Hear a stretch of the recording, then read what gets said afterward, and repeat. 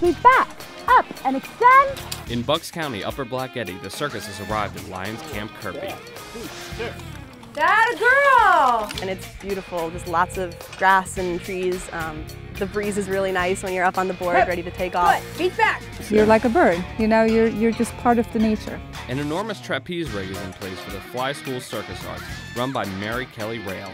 She's been in circus for 20 years and is now instructing others how to glide through the skies. No, great job, great job. You know, the thing that I love about it is that it combines such athleticism and real acrobatic skill, but with beauty. Grab your knees.